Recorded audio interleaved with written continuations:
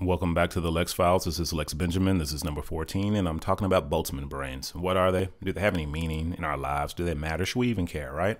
So, Boltzmann brains are a concept keeping in line with this whole notion of what is the nature of our existence? What is the nature of our reality outside of our conscious experience, right? Where we've talked about, are we in a simulation?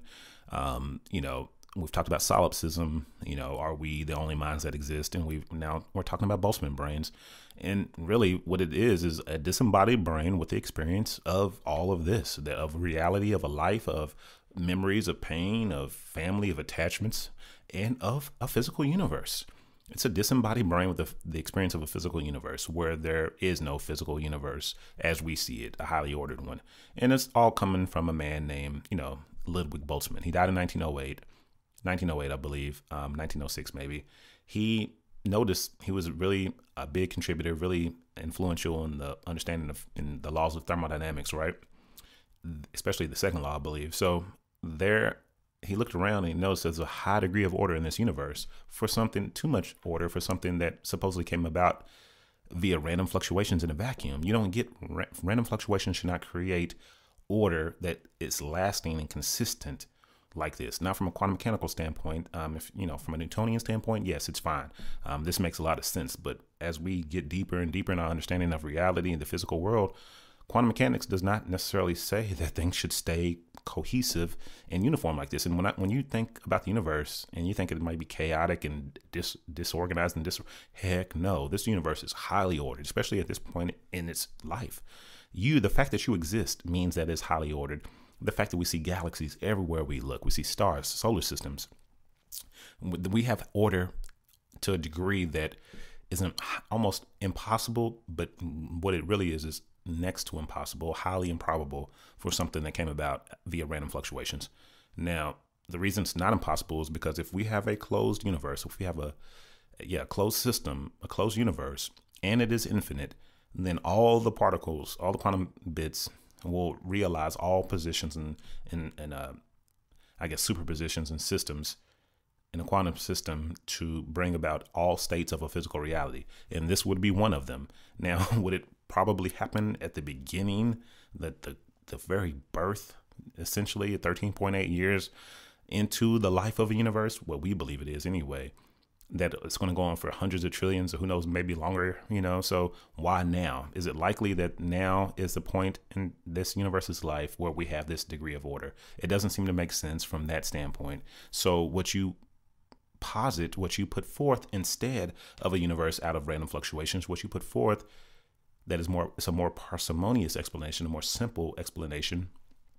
You put forth that the random fluctuations are much, much more likely to give rise to a disembodied brain with the experience of a universe than an entire highly ordered universe with all this matter, all the planets, all the galaxies, all the conscious minds, all of the life, right? At least that we see on this planet and likely on other planets, right? That is just highly unlikely. So, like I said, Boltzmann didn't call these Boltzmann brains. That was not a brainstorm by Boltzmann. It was a physicist named Sean Carroll was giving credit to another physicist named Sir Arthur Egerton. In 1931, I believe, he coined the term Boltzmann brain. And Sean Carroll, I'll trust him because he's my favorite physicist right now. I'm really, really liking most of the stuff he's saying. I'm watching less sports now. I'm watching physicists like their first round draft picks. I'm not gonna lie to you. I'm really into science right now. So these people what we're looking at, Boltzmann and Carroll, what we're all looking at is potentially a universe of mind. And that would mean that you are not you. You are not you as you think you are. You do not have a body. And they don't have to be physical, like, oh, it birthed the human brain, and that's why you have a experience of you. No, we're just talking about matter, capable of cognition, thought, intelligence, and consciousness. If consciousness is realizable and emergent property of physical matter, and that's possible, then it makes perfect sense, and it's totally plausible how we can get A disembodied brain, it may not be anything like the brain that we know, but it's just physical matter capable of consciousness. It's totally plausible that we can get that. And if you can get that, then you can get a brain with ready-made experiences, history past, hurt feelings, hopes, dreams, sight, sounds, all of these things. And that would be the experience of the entire universe for that conscious mind. Now, Sean Carroll and other people take issue with this due to the arrow of time, the hand of time, the arrow of time, entropy. It seems like entropy is, I'm going to explain it really briefly, and I'm going to explain it incorrectly for, I guess, utility's sake, right? So entropy is going from a state of high order to a state of low order. That is the arrow of time that we see in this universe right now. Entropy is not really about that. It's just about microstates, or you can think of it as, chaos versus order, right? So, high entropy is high chaos and low entropy is is high order. This universe right now is in a pretty highly ordered state. And the best example that I can think of, you could think of a room full of gas. You can take each particle or molecule in that room, rearrange those, and you walk into that same room of air. Just think about the room full of air. That room is always jostling and changing. Do you ever notice? No. That's because it has high entropy. You do not care what arrangement that the molecules are in a room as long as they're in a room so you can breathe, right? Same thing with the sandcastle on the beach, right? You can build the most intricate sandcastle in the world. It's made out of sand, but that specific arrangement that gives the beauty, the detail, the visual appeal of your creation, come back a day or two later, and that sandcastle will be in high entropy. It'll be in a high entropy state. It'll be a pile of sand, or will return completely to the beach. And what we know about a beach is, unlike the sandcastle, that you can't take one chunk of a sandcastle and then stick it on another top without destroying the sandcastle or the work of art, right? But you can take a chunk of beach sand and put it on another part of the beach and still have a beach, and no one would ever know the difference. You could take sand from a beach on one part of the world and take it to another, and almost likely no one would ever notice the difference. So when you can rearrange something in a number of different ways, and you're indifferent to the result, and then has high entropy. Now, you and your body, you can't rearrange those in too many different ways and still function and live. So you will have low entropy. You're highly ordered. And that's when you look at a universe that's highly ordered, what you see is an arrow of time. Now, Sean Carroll and people are saying, well, if this came about via random fluctuations, then why is it that we have such a, these brains come about, and then why do we have such a strong arrow of time? Why is it that these brains are having this conscious experience of this? Why is it that, you just wouldn't get an arrow of time as we see it in this universe from random fluctuations. So there has to be something else, they believe, that would, I guess, let us know that there's something else in play other than just random fluctuations in the creation of this universe. If it was just random fluctuations, then an arrow of time, entropy would not have such sway. What you would see, and what we know, is that the physical laws of the universe are time invariant, meaning that the universe should be able to run, and it can run either way, forward in time or backward. It does not matter from the laws of physics. There's nothing about the laws of physics that says that you can't reverse all these processes and take a broken egg and make it whole again. It's just highly unlikely due to the way the universe seems to be unfolding, which is from order to disorder. Now, it could be going the opposite way. Everything, our lives and everything could be played in reverse, and we would not see anything wrong. We would call that forward. We would call that, just time moving forward, but it would be the opposite to us, right? So that causes problems for a lot of people. So are we Boltzmann brains? That's what we're going to get to. Are we Boltzmann brains? I don't think so. I don't think so. What is this? But the notion, what all of this means at the end of the day, what all of this spells, is just another recipe for humility, for taking our hubris level down. We cannot be certain what lies outside of our mind. And I think that's what I'm really getting at. We can't be certain what lies outside of our mind.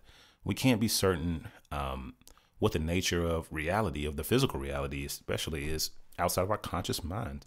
We have senses, we have all of this, but other than like a solipsistic believer or thinker, other than the fact that we exist, nothing else can be known to a certainty. We could very well be brains, disembodied brains floating in a vacuum with the experience of all of our thoughts, feelings, hopes, dreams, everything else.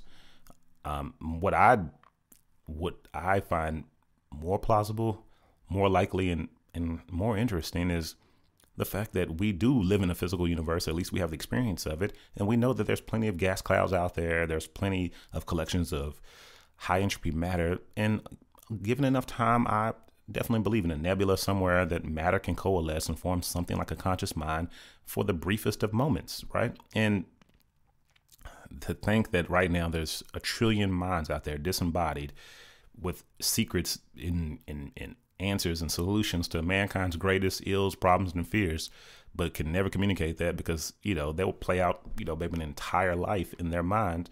It's just, that's interesting to me. And we could be those. I could be, you could be, I could be.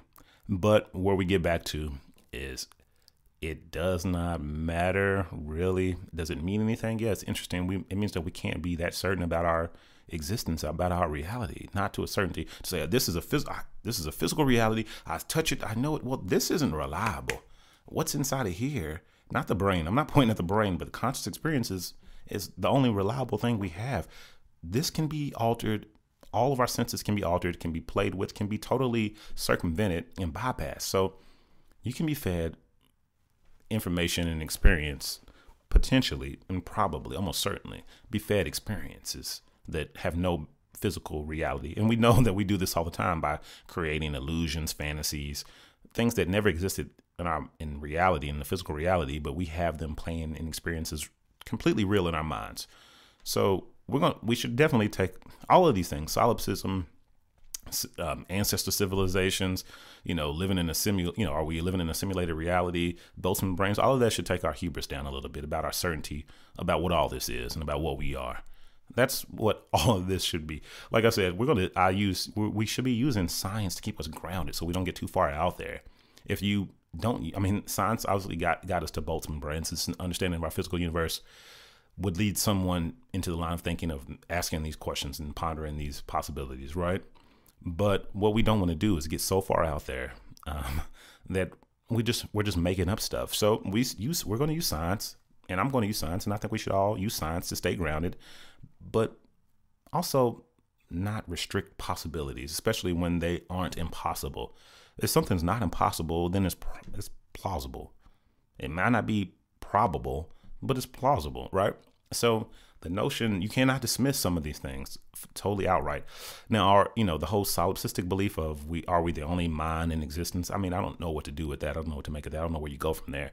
But are we Boltzmann brains? I don't know where to go from there in either. Obviously, we're going to continue to live our lives as we have because the consequences of us being wrong about being Boltzmann brains is severe.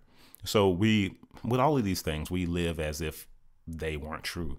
But at the back of our minds, I think the main and only thing we should do is to remember and remind ourselves that we don't know anything to a certainty. Our universe is crazy, it's wacky, it's weird, it's highly interesting.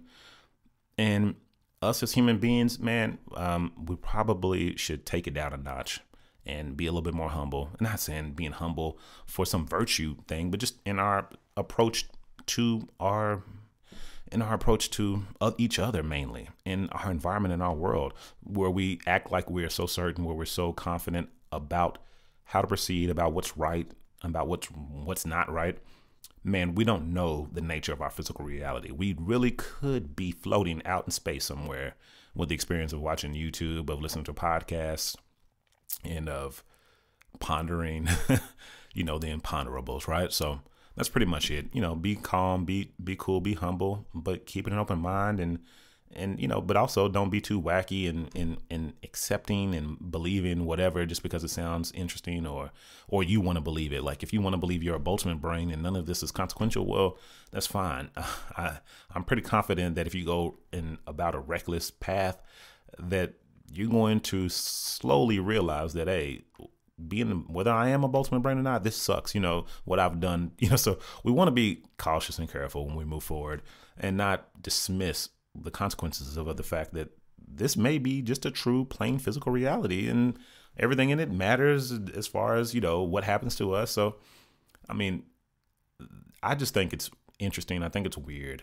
And I think it's kind of, I don't know if sad, but it's sad that we cannot access these conscious minds. There's likely geniuses, just genius thoughts and ideas and workarounds to, like I said, we could probably solve all of our technical and societal issues if we could talk to a few dozen of the genius Boltzmann brains coming in, popping into existence and popping out there in the cosmos, but we can't. So we might be them. So maybe that's the reason we can't. So that's it. This is Boltzmann Brains. I will keep with this line of thinking for a little bit. Consciousness. Next, I'll talk about the self. Then I'll talk about how the self can be damaged, why solitary confinement is so terrible for the conscious mind and the brain, things like that. So I appreciate you watching, tuning in, subscribe, leave me a comment if you have any questions, especially. I'll put a link in the description to PBS Space Time's video if you want to know more about the physics of Boltzmann Brains. It's a pretty good video. Like the video, subscribe. Also, housekeeping, all these little things at the end, right? Yeah, definitely leave me a comment if there's a topic that if you've seen where I'm going with this, if there's a topic that you are interested in, and just leave me a comment and maybe I'll get to that sooner than later then. But other than that, I appreciate you watching. Tune in for the next one. Have a great day and goodbye. Boltzmann Brain. Goodbye.